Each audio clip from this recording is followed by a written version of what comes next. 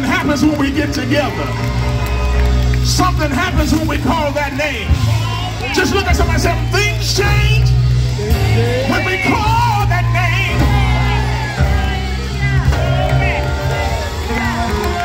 Hallelujah!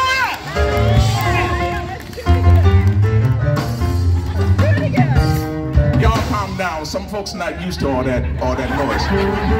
My pastor would say, you know, folks would say, you ain't got to do all that hollering and yelling. God isn't hard of hearing.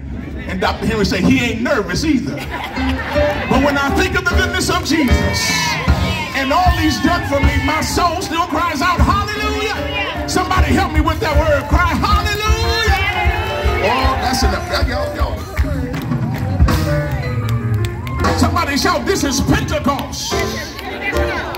Ah, God. See, some of you thought Pentecost was just a denomination. But for those who have been baptized and filled with the Holy Ghost, Pentecost is an experience. The power of God. I believe I got some Methodist Pentecost out here. I think I got some Baptist Pentecost out here. Listen, when we get together, it's not about a denomination. It's about a God. Give him praise. Yes, Lord.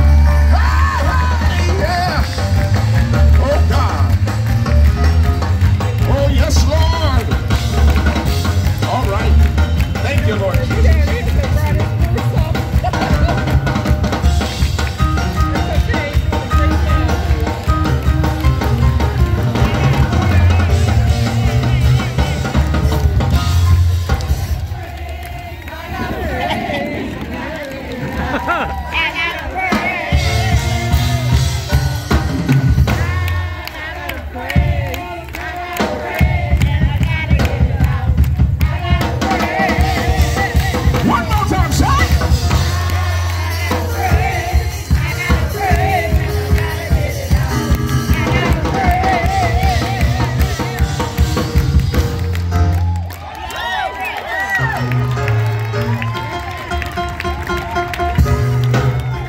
Lord have mercy. See, Acts chapter 2. I'm on. Acts chapter 2. I'm gonna show you. I'm gonna show you what the word of the Lord says today. Acts chapter 2. Anybody excited about the word of the Lord today? I want to tell you something. I don't want us, before I even take this text, I don't want us to take this a moment for granted. This, listen to me, this is history. Yes. This is unprecedented. This doesn't happen everywhere. I don't want us to miss this moment. See, we're good at talking about unity. We're good at talking about being a body. We're good at talking about one Lord, one faith, and one back. But we don't display it like we should. And I just want to publicly, just in all humility, praise God for these leaders who have the kind of heart to say, you know what? We got 51 other Sundays to do what we do. The body is bigger than your building. That's right. I'm preaching already. The body is bigger than your denomination and your doctrine and your dogma. That's right. Acts chapter 2. I got to get this because it's so weighing on me. And I'll give you a few practical points. And y'all done shouted 5 of my minutes away, so I got to move. With great rapidity. They ain't playing fair. They ain't right. Pastor Dale there shouting my time. Acts chapter 2, verses 1 through 4. And your homework is to read the entire chapter before the day is over. Is that all right? Y'all work the preacher so hard. Yeah. Acts chapter 2. Are you there? And when the day of Pentecost was fully come, they were, watch this, all with one accord in one place. And suddenly there came a sound from heaven as of a rushing mighty wind. And it filled all the house where they were sitting. And there appeared unto them cloven tongues like as a fire, and it sat, watch this, upon each of them. Yes. And they were all filled with the Holy Ghost. Yes. and began to speak with other tongues as the Spirit of God gave utterance. That's enough. I want to talk to you for the the time that's remaining from this thought, a prescription for Pentecost. A prescription for Pentecost. Lord, do it again. Yeah. I think it's important that we know that Pentecost is not just about a feeling or an emotion. But Pentecost allows us to see God at his truest sense, a God of unity, a God of love, a God of favor. You remember the Lord Jesus promised after his resurrection that he will send a comforter who is the Holy Ghost. He says, I know you're a little discouraged because I'm leaving the earth and I'm going back to glory. But Jesus suggested that he would not leave us by ourselves. And I don't know how you feel about it on this Sunday, but I'm glad that I don't have to encounter life's challenges by myself. I'm glad that when I can't get a hold to my father, when I can't get a hold to my sister or my brother, when I can't get pastor on the main line, when friends hit the ignore button on me, I have a God who is a very present help, my God, in the time of need. I want to tell you, family, although we are in a blessed place, we are in an awesome season, I think it's important that we realize and recognize, as well as good as we have it, we are still facing some sick individuals and some sick dilemmas. As a matter of fact, I can tell you, as much as we love our great nation, and we should, I think we could argue today our nation is still sick and need healing. Yeah. And I know, you might be like me and don't enjoy going to the doctor. But one thing I discovered is whenever you go to the doctor, Pastor Kelvin, the doctor cannot really help you fully unless you're honest with him or her about your symptoms. That's right. You just don't show up and they start writing prescriptions. The prescription don't happen until you relate the symptoms. I wish I had a praying church out here. And I need you to know that before we can properly prescribe the symptoms for Pentecost and why we need another Pentecost experience, especially in Erie County, especially in Sandusky, Ohio, and Castelia, we must look at our symptoms. And I would submit and suggest to us today that our situation and our diagnosis comes from our plight and our illness and our weaknesses, that we have been separated and divided for far too long. I discovered that we continuously major in the minors, and we dwell on our differences instead of focusing on what we have in common. And in this season, I want to tell you, if we're going to be progressive and move forward in the kingdom and for the kingdom, we must, help me Holy Ghost, we must come together on the things we have in common and maximize the greatest common factors.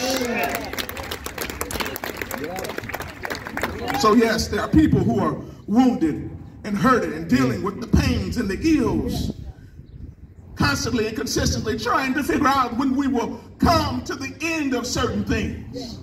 Every week, a brand new mass shooting, while legislators are yet twiddling thumbs, talking about extending thoughts and prayers, but won't come up with any regulations to stop this violence. I knew to get quiet right there, but the reality is there will never be change if nothing ever changes. Amen. So we as the people of God must not only just give thoughts and prayers, but we must use our voice and our vote. As a matter of fact, we need to pray in men and women of God who have the heart of God to sit in these, God Almighty, to sit in these positions of power, who will not only regulate, but will be real and will be radical and will do what is just and right to honor God, not just with their lips, but also with their lives. See, we're sick, family. We have so many isms and schisms. It's nothing new. It was in the Bible Day church too. Schisms broke out. Pastor Paul had to check some saints because they got too loose. They got to fussing, arguing, and complaining. They got so busy worrying about everything but the main thing. Look at somebody, say, keep the main thing the main thing. See, when we keep Jesus as the center and the circumference of our life, everything we look at comes through the lens of the Holy Spirit, and we begin to see more clearly. Schisms. Schisms of ageism, telling folks that they're too old and telling others that they're too young. Now, understanding that the Word of God gives us medicine and a remedy, saying that the Lord, calls the young because they're strong, but He calls the old or the wise because they're wise and they know the way. Come on now. In essence, it's caused the great divide between the seasoned saints and the new saints, because the old saints is tired of all the racket and don't want to change, and the new saints can't understand why we still doing it this way and it ain't worked in 20 years. And here we are in the same church trying to grow and move forward. And God says until you have the prescription for Pentecost, you'll look through your own personal lens. But when you begin to look through the lens of the Spirit, you'll understand that the older saints struggle because they worked 40 years to get this ministry where it is. And they're nervous that this new stuff might tear it up. But when you look through the young saints' lens, you'll understand that they got things that they can bring to the table. And if they're a boss and CEO on their secular job, they ought to be able to come to church and exercise their gift. Look through somebody else's lens. Wow. Yeah, that's good. See, division not only separates us from one another, but division separates us from God. See, God is not divided. As a matter of fact, God is even not the author of confusion according to Scripture, and neither should be the order of His house. Not just ageism, but sexism. Folks are still acting like some kind of way you are superior because of what you were born with. Let me tell you, according to Scripture, there is no difference not only between Jew or Greek, but male or female. I wish I had a church out here. You don't like your Bible. See, God isn't such as we are. We're caught up with folks being different from us, but the reality is you don't have to try to demasculize a male in order to be used by God. You don't have to try to masculize a woman in order to be used by God. God has a way of using us just the way He created us. As a matter of fact, He created them. Yeah, male and female created He them. I'm starting to feel like preaching out here. And I think I need to tell you, as leaders in the Lord's church, we must understand that God has given us the awesome responsibility to help others receive the prescription to receive the power of Pentecost. Oh, Lord, help me here. Yes, we have the schisms of racism. I knew to get quiet right there. It's okay. I am unapologetically a brother. Yes! I'm what they call blackity black. But you can't tell me my brothers, stand up, Pastor Tom. You can't tell me this ain't my brother. Amen.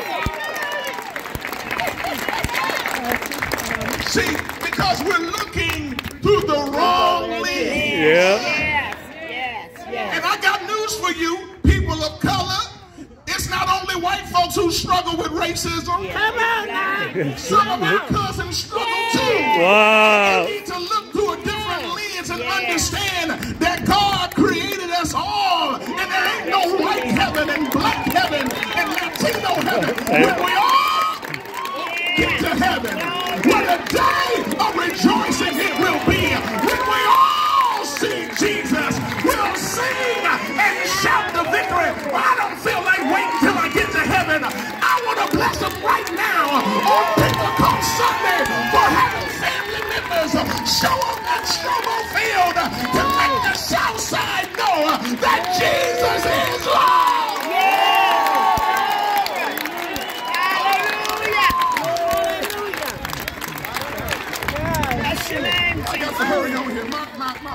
is taken. Let me cut across the field.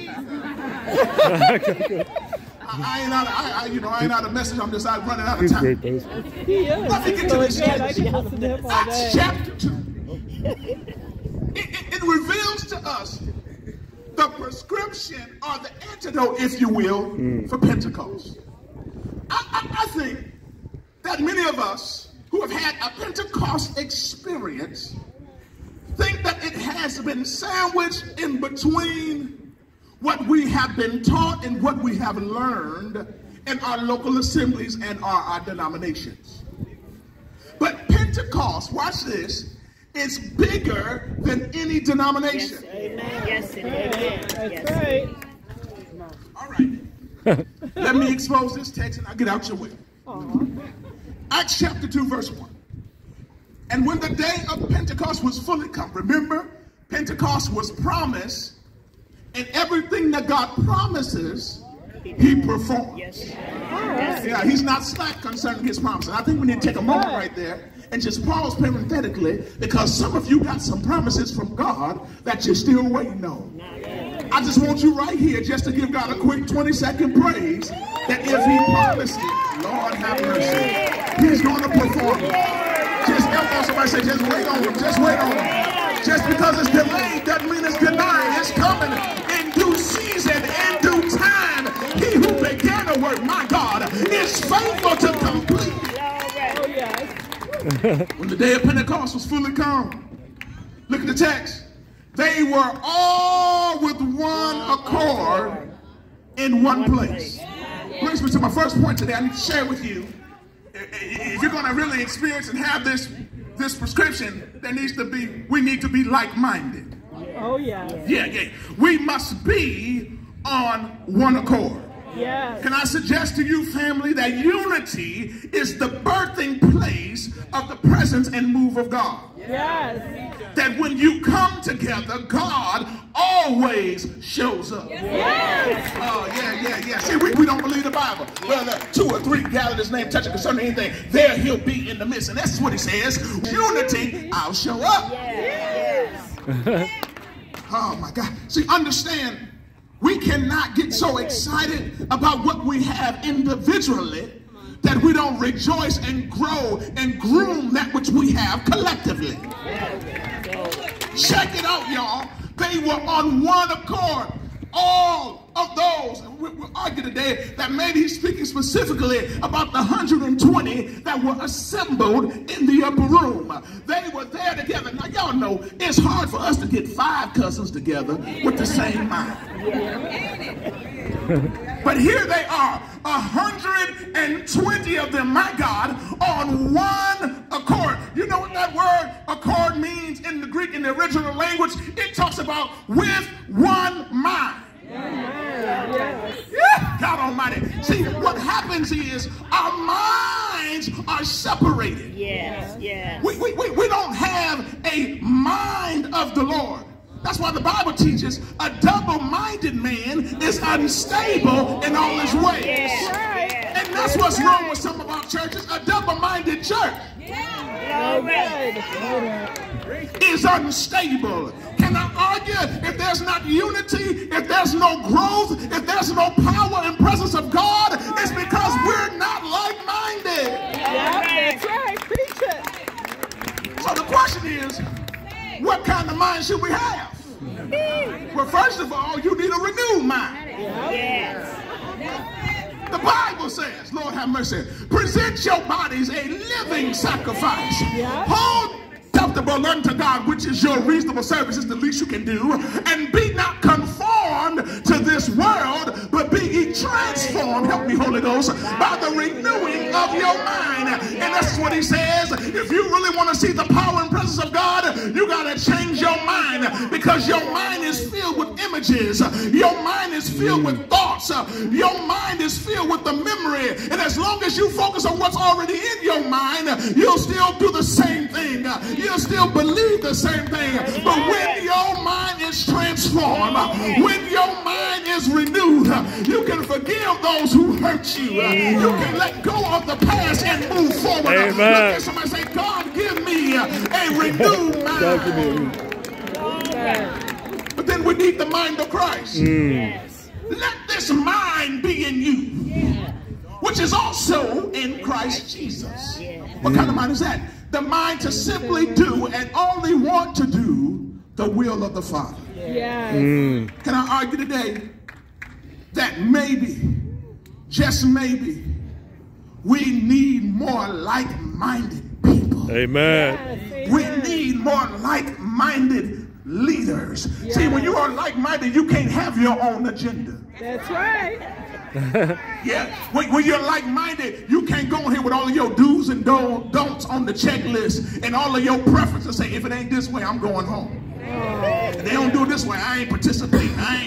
No, see, that's the kind of mentality that caused us to be divided in the first place. That's And right. you can sit on your corner and I'll sit on my corner and we can talk about what we're doing. But what you do separate will never compare to what we can do together. That's right. Like-minded family.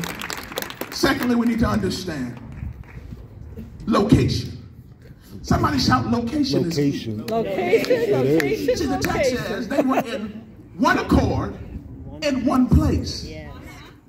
See? Location I know is about key. I struggle with people who always talking about community, but never in the community. Yeah, that's right. That's just like me. That's just like me saying, I'm going to participate in cooking the meal, but staying in the living room and never going in the kitchen. Ooh. Ooh, Wow. good one. We got a lot of living room people. Ooh. But at some point in time, if you want to enjoy the meal, if you want to eat good in the neighborhood, you ought to show up in the kitchen every now and again. And if you can't cook, at least bring the drinks. They were on one accord. Watch this. They were in one place. Yes. And I want to tell you, I wrote this down. The Lord brought this in my spirit. Let me give it to you. You can have an upper room experience with a basement mentality. And this is what I came to tell us, Sandusky. If we're going to go to the next dimension, if we're going to go to a higher level, we got to come on up. You got to come off the basement. You got to come off the first floor. You got to come on up a little higher. Because if we're going to go up, we got to come up.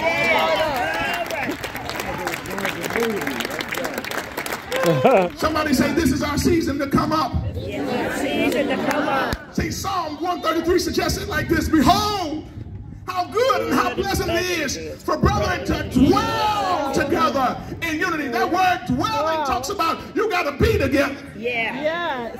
You can't talk about it. You got to be about it.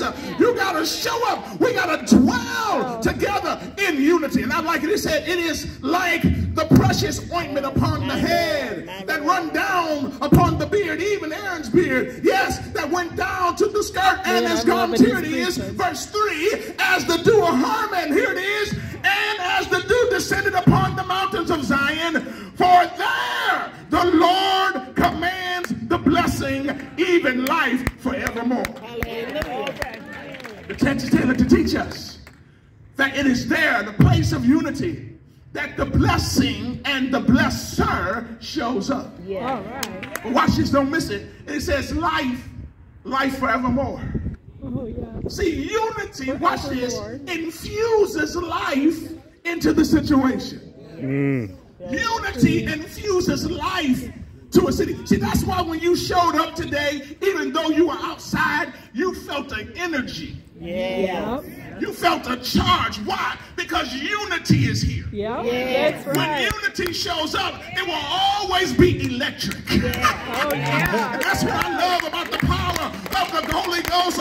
He charges us to do better and to become better. I got to hurry on here. Here it is. Take your time. You're Not good. only do we need to be like-minded, not only do we need to watch our location, but this is what I want to tell you, that this next season is a season of the sudden. Woo! Hallelujah. It is a suddenly season. Thank you, The Jesus. Bible says when they get there, Come. and suddenly Suddenly. there was a sound. Yes. Somebody just say suddenly. Suddenly. I got an announcement for you. This next shift, Come on. excuse my English, ain't gonna take God long. Come on. Hallelujah. Preach it. I'm gonna catch this in the spirit. See, the suddenly season is God flipping and reversing. The suddenly season is God doing things out of order for order's sake. The suddenly season is God bypassing, oh my God, all of the rules and the regulations, what everybody else say, because he's God and he's sovereign and he can. It is the sovereignty of God that releases the suddenly of God. Look at your neighbor and say, neighbor, I'm stepping in to my season of suddenly. Stepping in, all in. All in. You gotta go all in, baby. You gotta prepare. Prepare for it. That was for you. Prepare for it. You gotta prepare. Suddenly. Let me tell you what hurricane You gotta go your all in. season of suddenly and the sound. Boy, I love them. For the Bible says a sound like a mighty rushing wind Yes. filled the entire house. It was crazy, y'all. A sound like a mighty rushing wind. Well, It happened so fast. It happened so soon. It happened so suddenly. Can you feel the wind coming? Oh, yeah, it's coming. It's coming. It began to shift so suddenly Oh, yeah. that the sound came. Now, God is doing something that he's done before. Yeah. Because oftentimes a great move of God is preceded by a sound. And God said, let there be. And there was a sound. The walls of Jericho were standing strong. They walked around sometimes in silence. But then when the people shouted, my God, when the sound was released, the walls came down. I'm trying to help you get you suddenly here. And can I tell you today that when you release the right sound, God will release you suddenly. It's by his spirit. Can I tell you, it's not by might, it's not by power, but it's by his spirit, says the Lord of hosts. Like a mighty rushing wind. That mess with me. That mess with me. Because I can't see the wind. But it's moving. I can't see it, but I can feel the breeze. And see, some of you are frustrated because you can't see your suddenly coming. But to experience this real Pentecost, Amen. it's an act of your faith. Hallelujah. You got to know that God is God enough. You got to know that God is great enough. You got to know he's big enough. He's all powerful enough to make it happen. And I just need about 50 of y'all, and I'll make 51 just to release a sound from your belly to allow God to move by his spirit, because God is releasing the suddenly in your life. Open your mouth and give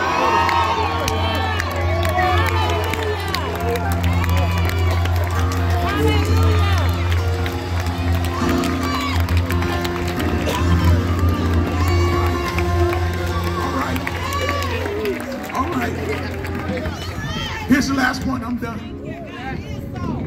Point number 5. I'm done. Verses 4 through 6. Show me one of the most powerful things about Pentecost. Can I just read it to you? Oh, yeah. Then I'll give you the point. And they were all filled with the Holy Ghost. Somebody shout all. And began to speak with other tongues as the Spirit gave them utterance. I hear some tongue talkers. You excited? I feel it coming. Tongue talkers. And there were dwelling at Jerusalem Jews, devout men. Watch this. Out of every nation under heaven. Now, when this was noised abroad, the multitude came together and were confounded, Because that every man heard them speak in his own language. I'm done, y'all. Here it is. Point number 5 in our prescription is diversity and inclusion. Yes. Because watch the text. God says, I'm not just going to feel some of them. I'm going to feel all of them. I'm here to tell you, this next wave of glory is not just for your denomination. This next wave of glory is not just for your ethnicity. This next wave of glory is not just for your worship style. Somebody just wave your hand and say, oh.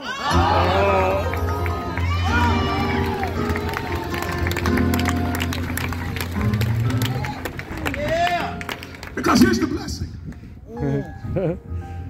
Yes, they spoke in unknown tongues. Yep.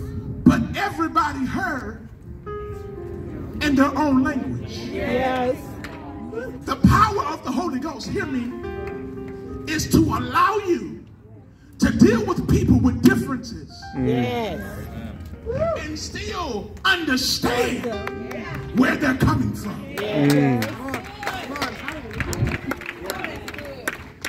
There were Jews, there were people from Greece, there were people from all over. But they were able to express themselves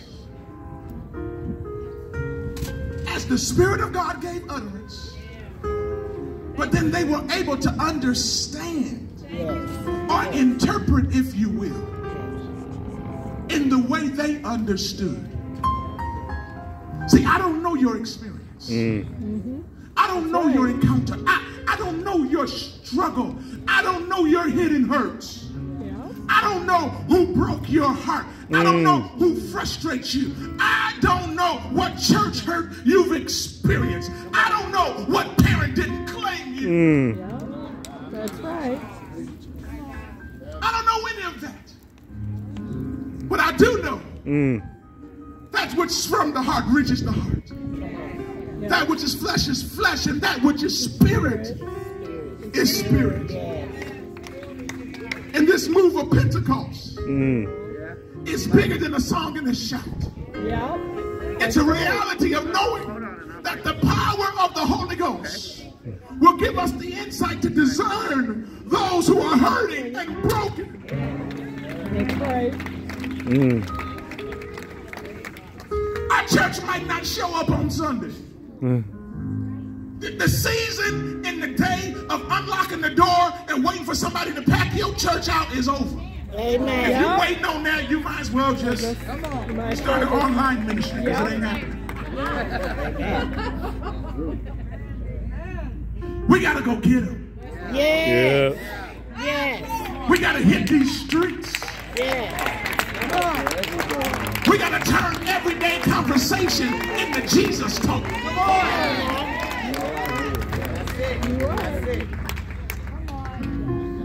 We got to quit going live so much and start living a little more.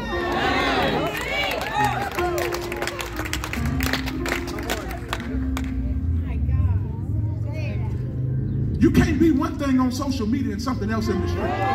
Wow. That's right. But what good is a prescription If you don't do.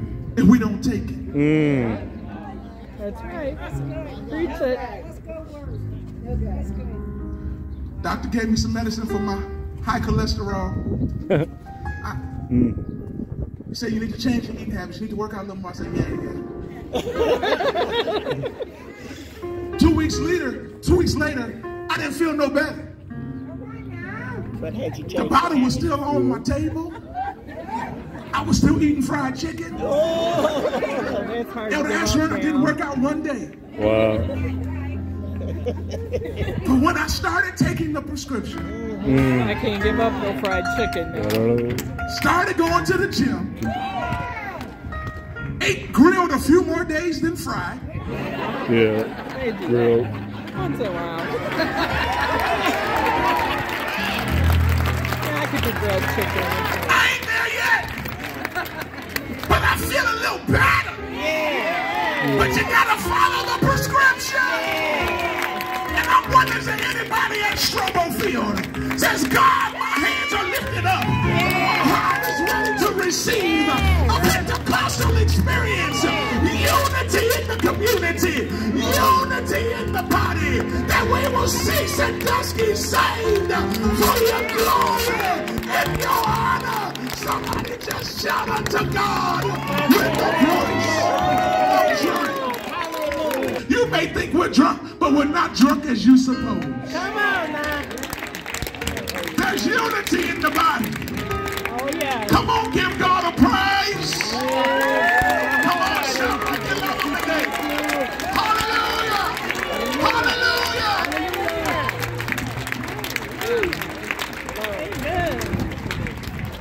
Worship the Lord. What a word for this community this season. Like-minded, like place prepares us for God to move in the suddenly. I think we all need God to move suddenly in our hearts. Can we just, before we take communion, can we just stand and sing? Yeah. I want to encourage you, if you don't have communion elements, as they get ready to just lead us in a quick chorus, if they have some, just raise your hand. They'll be passing some around. I encourage you to get it ready. That little cellophane piece on top, get it ready. And let's just worship the Lord this morning.